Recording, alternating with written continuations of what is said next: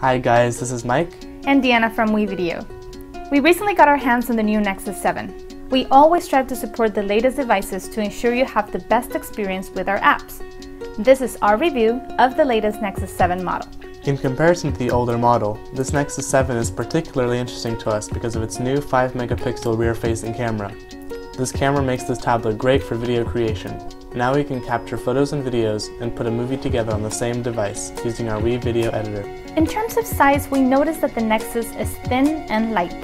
This makes on-the-go editing much easier because we can take it everywhere. Another big improvement is that the Nexus 7 now records in full high definition, allowing us to have great-looking videos that we love to share.